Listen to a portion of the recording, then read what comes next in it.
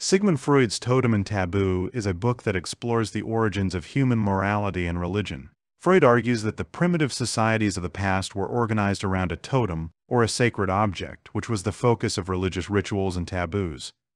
He suggests that these taboos were created to protect the totem from being destroyed or desecrated, and that they were the basis for the development of morality and religion in human society.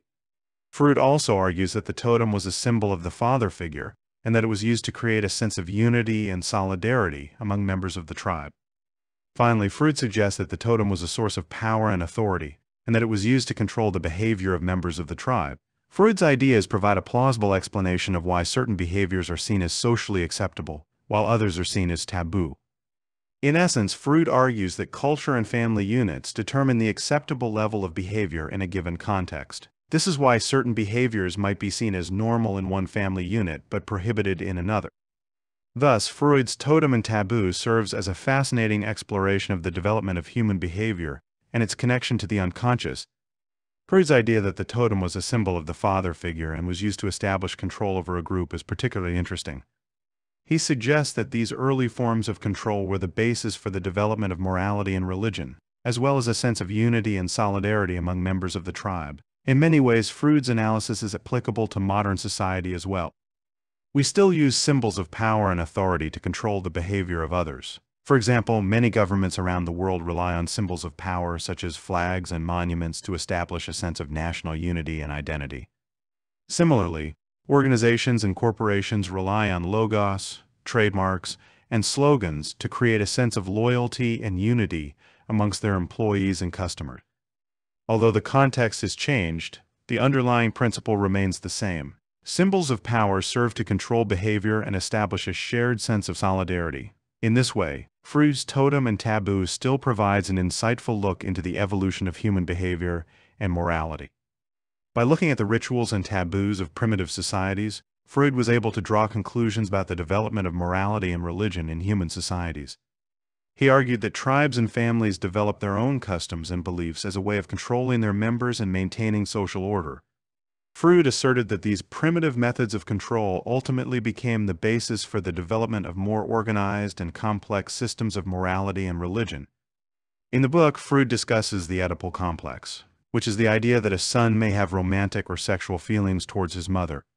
Freud believed that this complex was a fundamental part of the human psyche, and that it had to be suppressed or redirected in order for an individual to develop properly.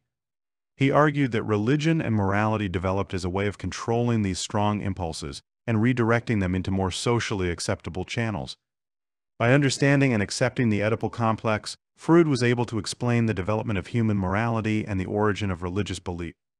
The Oedipal complex, according to Freud, is a fundamental conflict between the father and the son. Freud believed that this conflict was the root of many social issues, such as aggression and feelings of guilt. He argued that this complex was a result of unconscious desires, which could be repressed through socialization and morality. Freud's work on the Oedipal complex provides an important insight into the development of human behavior and morality, and it is an integral part of Totem and Taboo. Essentially, his concept of sublimation is the ability to redirect one's instincts into more socially acceptable forms. Of course, all of this is very controversial. Freud's ideas about the unconscious and the Oedipal complex were seen as radical and absurd by many in his time, and even today some of his theories are still met with skepticism. The reason for this is that Freud's view of human development and human psychology has been both validated and disproven. The fact is that many people do not fit into Freud's mold, and he did not attempt to do so himself. Instead, he simply offered a way of understanding how our instincts can be channeled and repressed in order to develop in a healthy and productive manner. The dynamic described in the Oedipal complex is argued against by many psychoanalysts. For example, Melanie Klein, an influential psychoanalyst, argued that the Oedipal complex is not necessary for healthy development. She argued that the primary source of human conflict is the unconscious desire for love and acceptance from both parents, regardless of gender. Klein argued that the resolution of this conflict is not necessarily linked to the suppression of instinctive desires, as Freud believed, but to the development of a healthy ego. Another psychoanalyst who disputed Freud's view of the Oedipal complex was Karen Horney, who argued that Freud's emphasis on aggressive impulses in the Oedipal stage was incorrect and not supported by research in psychology. Erik Erikson, who followed in Freud's footsteps, argued that the Oedipal complex was a part of the process of identity formation, and not necessarily related to morality. He argued that healthy psychological development involves the negotiation of conflicting ideas, and that the individual's identity is formed through this process. In this way, Erikson's theories diverge from those outlined in Totem and Taboo. Finally, René Girard argued that conflicts between fathers and sons and between brothers arise out of the need for love and acceptance. These conflicts, he argued, are the result of the desire for recognition and the desire for power.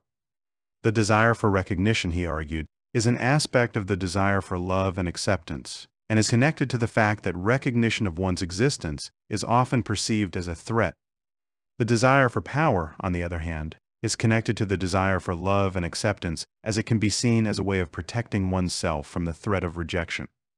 The other controversial aspect of this book is that Freud's theory is based on the assumption that morality and religion are products of the human mind. He does not believe that these things come from a divine source, but instead that humans create their own morality and religion. This has been met with criticism from those who believe that morality and religion are firmly rooted in an external source.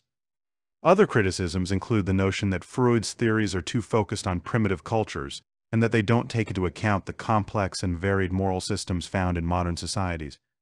In conclusion, the origin of religious belief and the development of human morality are very complex and multifaceted. Freud's work on the Oedipal complex provides an important insight into the development of human behavior, but his ideas have been both validated and disproven.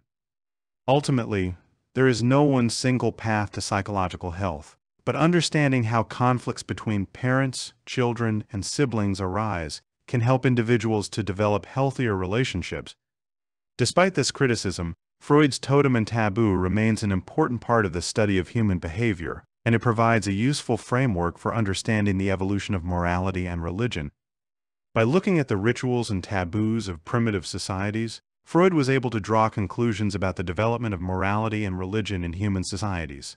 This is still true today, as we can look to ancient customs and beliefs to better understand our modern world.